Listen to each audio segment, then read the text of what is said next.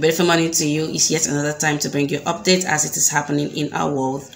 This is One Word TV and I am your presenter, Ogochinyere. And now the news. Federal government yet to fulfill promises to teachers 3 years after NUT says. It says the Nigerian Union of Teachers on Tuesday, 26th of September, expressed disappointment at the failure of the federal government to fulfill the promises it made to teachers 3 years ago. Reports coming in acknowledges that the former President Buhari, in his address at the 2020 World Teachers Day in Abuja, announced some mouth-watering incentives for the teachers in his desire to attract the best brains in the profession and also retain the existing ones.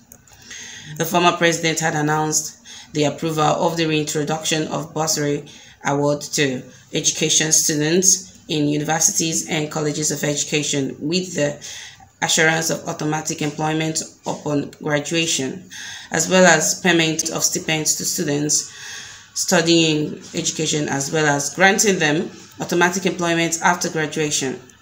Buhari had also directed the Tertiary Education Fund to take up the funding of teaching practice in universities and colleges of education and advocated enhanced entry points for teachers in the civil service by restricting entry into the teaching profession to highly gifted, academically outstanding students or scholars with the right attitudinal and emotional disposition.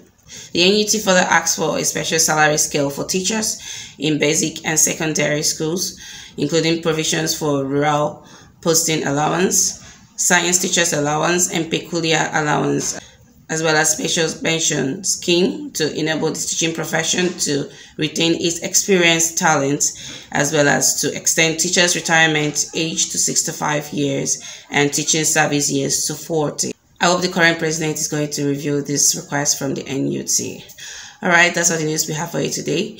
Don't forget to subscribe and turn on the notification bell to get notified when we have any new news for you. This is the One Word TV and I still remain your presenter, Ogochinyere. Have a blessed day.